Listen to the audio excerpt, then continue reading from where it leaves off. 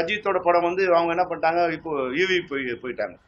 தயாரிப்பாளர் சங்கம் நினைச்சாதான் ஒரு படப்பிடிப்பு நடத்த முடியும். சில படங்கள் வந்து இங்கேருந்து டோட்டலாக வந்து தமிழ்நாட்டை விட்டு வெளியே போய் ஷூட் பண்ணும்போது சில பேருடைய கன்வீனியன்ட்டுக்காக வந்து மொத்த செட்டையும் வந்து நாங்கள் திருநெல்வேலி மாதிரி ஒரு ஊரை போய் ஹைதராபாத்தில் உருவாக்க வேண்டிய அவசியம் வந்து இங்கே இல்லைங்கிறது. இதில் சம்மந்தப்பட்ட தயாரிப்பாளர்கள், நடிகர்கள் தயவு செய்து நீங்கள் வந்து மறுபரிசீலனை பண்ணி. எல்லாருக்கும் வணக்கம். எங்களுடைய அழைப்பை ஏற்று அனைவரும் வந்திருக்கும் அனைவருக்கும் எங்களுடைய மாலை வணக்கம். ஒரு 2-3 விஷயங்களை உங்களோட வந்து பகிர்ந்துக்க விரும்பப்படுறோம். இந்தியாவிலேயே மிக பிரம்மாண்டமான மிகப்பெரிய ஸ்டுடியோ ஒன்று கட்டுறதுக்கு ஆரம்பித்தோம். அது நடுவில் கொஞ்சம் சின்ன பிரச்சனைகள் இருந்தது. இப்போ அது மறுபடியும் தொடங்கியிருக்கோம். அதுக்குள்ள எல்லா லீகல் பிரச்சனையும் முடித்து எல்லாத்தையும் டியூஸ்லாம் ரெடி பண்ணி இப்போது அதை கட்ட ஆரம்பிச்சிருக்கோம். அது இன்னொரு 1.5 months அந்த இது ஃப்ளோர் முடிகிற ஸ்டேஜில் இருக்குது. அது இந்த தருணத்தில் எம்ஜிஆர் நூற்றாண்டு விழா கொண்டாட இந்த தருணத்தில் அந்த படப்பிடிப்பு அரங்கத்துக்கு எம்ஜிஆரோட பெயரை நூற்றாண்டு விழாவை வைக்கலாம்னு நாங்கள் முடிவு பண்ணியிருக்கோம். காலையில் நடந்த பொதுக்குழுவில் அதை வந்து முடிவு பண்ணியிருக்கோம்.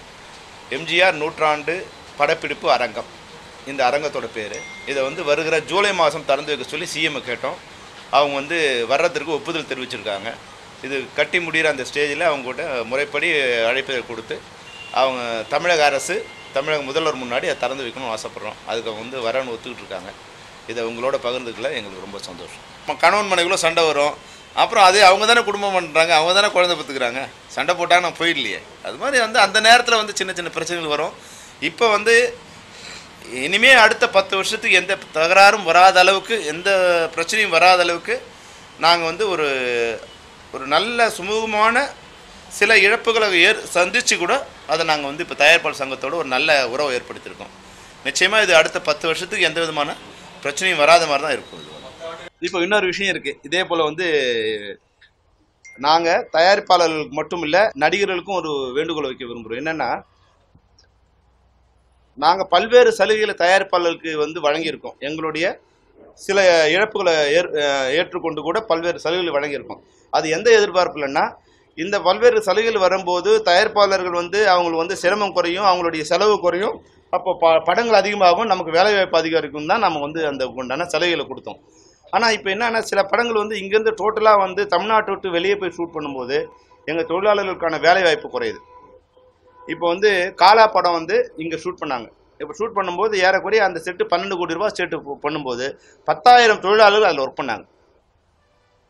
10,000 தொழிலாளர் ஒர்க் பண்ணாங்க. மொத்த பேரும் இங்கே வந்தாங்க. இங்கே இருந்த ஹோட்டல், இங்கே இருந்த டிரான்ஸ்போர்ட்டு, சினிமாவுக்கு மட்டும் இல்லை, அந்த பகுதி மக்களே வந்து ஒரு 6 மாதத்துக்கு வந்து வேலை செஞ்சு வாழக்கூடிய ஒரு வாய்ப்பு அந்த படம் ஏற்படுத்தி கொடுத்தது. இப்போ சில திரைப்படங்கள், இப்போ வந்து இவர் அஜித்தோட படம் வந்து அவங்க என்ன பண்ணிட்டாங்க, இப்போ யூவி போயிட்டாங்க. இப்போ முன்னாடி வந்து இங்கே இருக்க தயாரிப்பாளர்கள் வெளியூருக்கு போகும்போது ஒரு காரணம் இருந்தது, அவங்க வந்து ரோட்டில் ஷூட் பண்ண முடியாது. அது மாதிரியான முடியாமல் போகிறது சில விஷயங்கள் வந்து அது பரவாயில்லை. ஆனால் சில பேருடைய கன்வீனியன்ட்டுக்காக வந்து மொத்த செட்டையும் வந்து நாங்கள் அங்கே போய் ஃப்ளோரில் செட்டு போகிறது. இங்கே இவிபி இருக்குது, கோகுலம் இருக்குது, ஈவன் நம்ம இடம் கூட இருக்குது. அங்கே எவ்வளோ பெரிய செட்டு ஒன்று போட்டுக்கலாம். இது மாதிரியான இதை அவாய்ட் பண்ணாங்கன்னா அப்போது இங்கே வருமானம் வந்து அங்கே போய் செலவு பண்ணுற மாதிரி ஆகிடும். இந்த தொழிலாளர்களுக்கு வேலை வாய்ப்பு இல்லாமல் ஆகிடும். அதனால் வந்து இதில் சம்மந்தப்பட்ட தயாரிப்பாளர்கள், நடிகர்கள் தயவு செய்து நீங்கள் வந்து மறுபரிசீலனை பண்ணி இனிமேல் வந்து இங்கே இருக்கிற அதுக்காக இங்கேயே நான் பண்ணணும்னு உங்களை கம்பல் பண்ணல. தேவைப்படுற நேரங்களில் இப்போ ஃபாரின் போகிறீங்க, ஒரு லொக்கேஷன் அழகாக இருக்குது அதுக்காக போகிறீங்க, இல்லை வந்து இங்கே இப்போ ரோட் பர்மிஷன் கிடைக்கலன்னு அங்கே போகிறீங்க, இல்லை இங்கே இல்லாத விஷயங்கள் அங்கே இருக்கும்போது அங்கே போகிறீங்கிறதுல நாங்கள் உங்களுக்கு கம்பல் பண்ண வரோம். ஏன்னா அது தயாரிப்பாளர், இயக்குனரோட சுதந்திரம். ஆனால் ஒரு ஃப்ளோரில் அங்கே போய் அங்கே செட்டை போட்டு ஒரு குறிப்பிட்ட எல்லைக்குள்ளே ஒரு செட்டை போட்டு சென்னை மாதிரி ஒரு ஊரை உருவாக்குறீங்க, திருநெல்வேலி மாதிரி ஒரு ஊரை போய் ஹைதராபாத்தில் உருவாக்க வேண்டிய அவசியம் வந்து இங்கே இல்லைங்கிறது தான் என்னோட வேண்டுகோள். அதன் மூலம் வந்து பல்வேறு தொழிலாளர்களுக்கு வேலைவாய்ப்பு கிடைக்கும். தயவுசெய்து நீங்கள் அது சம்மந்தப்பட்ட தயாரிப்பாளர்கள், சம்மந்தப்பட்ட நடிகர்கள் இனிமேல் வந்து நீங்கள் தயவுசெய்து அது போல் பண்ணாதீங்க, எங்களோட வேலைவாய்ப்பை அழிச்சிடாதீங்க. உங்கள் எல்லாருக்கும் ஒரு வேண்டுகோள். பாரதி ராஜா சார்கிட்ட நாங்கள் சொன்னோம், சார் இது போல் வந்து விஷால் வராரு, இப்போ நான் இது வந்து சம்மேளனத்தை மீறிய நீங்கள் கேட்குறீங்க, நான் சொல்கிறேன். ஏன்னா ஒரு உண்மை சரியாக எல்லாரும் தெரியணும். சம்மேளனத்தை மீறிய செயலாக கூட இருக்கலாம், அது தேவையில்லாத செய்தியாக கூட இருக்கலாம். தயாரிப்பாளர் சங்கத்துக்கு எலெக்ஷன் வரும்போது நான் சொன்னேன், பாரதி ராஜாட்ட சொன்னேன், சார் வந்து இப்போது நிச்சயமாக வந்து விஷால் வந்து ஜெயிக்கிற ஒரு நிலைமையில் இருக்கார். அவங்க தயாரிப்பாளர் வரணும்னா நீங்கள் வந்து இந்த பதவிக்கு வாங்க, இந்த பதவிக்கு நீங்கள் தலையை போட்டிட்டால் நிச்சயம் வந்து ஜெயிக்கக்கூடிய வாய்ப்பு இருக்குது, இல்லைன்னா விஷால் தான் வருவார் அப்படின்னு சொன்னோம். அப்போ அவர் என்னால் முடியல, இதுவாகிடுச்சு, என்னால் முடியாதுன்னாரு. அப்புறம் இப்போ அந்த சங்க போட்டியிடுற எல்லாருமே காம்ப்ரமைஸ், இதே ராதாகிருஷ்ணனை கொண்டு வந்து அவர்கிட்ட காம்ப்ரமைஸ் உட்கார வச்சோம், இதே கேஆரை கொண்டு வந்து அவர்கிட்ட காம்ப்ரமைஸ் உட்கார வச்சோம், இதே எஸ்ஏ சந்திரசேகர் சார் அங்கே உட்கார வச்சு எல்லாரும் ஒன்று சேர்ந்து நீங்கள் தான் தயாரிப்பாளர்னு சொல்கிறீங்க, நீங்களாம் ஒன்றா இருங்க, நீங்களாம் ஒன்றா இருந்தால் ஒரு நடிகர் வந்து தயாரிப்பாளர் சங்க தலைவராக வரமாட்டார். ஏன்னா எனக்கு அப்போவும் வந்து தயாரிப்பாளர் வந்தால் நல்லாயிருக்கும் நானும் நினச்சேன். அப்போது விஷால், நான் இப்போ விஷால் வந்து எனக்கு இப்போ என்ன சொன்னேன், எனக்கு ஏதோ நான் விஷாலுக்கு ரொம்ப பேக் பண்ணுற மாதிரி என் மேலே தனிப்பட்ட முறையில் எல்லாருக்கும் கோவம் வருது. இதே தயாரிப்பாளர்களுக்கு நான் முதல்ல சொன்னேன், நீங்கள் யாராவது தயாரிப்பாளர் வாங்க, எல்லோரும் ஒன்று சேர்ந்து வாங்க. அப்போ யாரும் அவங்க ஒன்று சேர தயாராக இல்லை. அவங்க ஒருத்தர் வந்து எதிர்த்துக்கிட்டு ஒருத்தர் சொன்னாங்க. இப்போ வந்து விஷாலை எதிர்க்கிறதுல ஒன்றா இருக்கிறத தவிர அந்த நேரத்தில் அவங்க வந்து ஒன்றா இருந்தாங்கன்னா இந்த பிரச்சனை வந்திருக்காது. நானும் தான் விஷால் வரவான்னா நானும் தான் நினச்சேன், விஷால் வந்து வரக்கூடாதுன்னு நானும் தான் நினச்சேன். அதில் எந்த மாற்று கருத்தும் இல்லை. ஆனால் வந்த பிறகு ஒரு அமைப்பு ரீதியாக செயல்படும் போது சின்ன சின்ன விஷயங்களை வந்து ஒரு கருத்து முரண்பாடு இருந்தால் கூட பெரும்பான்மையாக ஒரு ஆனஸ்ட்டாக ஒரு விஷயத்தை எதிர்கொள்கிற மாதிரி எனக்கு தெரிஞ்சது. ஒளிவு மறைவு இல்லாமல் முடியாது.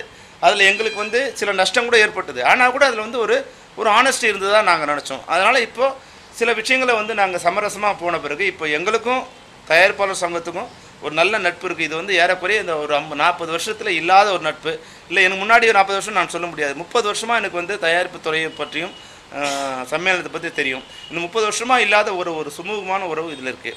அது மட்டும் இல்லாமல் வந்து அன்னெசரியாக வந்து தயாரிப்பாளர்கள் சங்கத்து மேலே ஏதாவது வந்து அவங்க குற்றச்சாட்டு சொல்லிக்கலாம். ஆனால் நான் வந்து தயாரிப்பாளருக்கு ஒரு வேண்டுகோள் வைக்க விரும்புகிறேன். இது மாதிரி அதிருப்தியாக இருக்குது தயாரிப்பாளர்களுக்கு.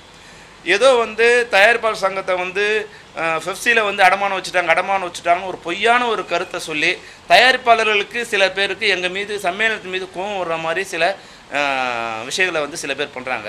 அது முற்றிலும் தவறான செயல்.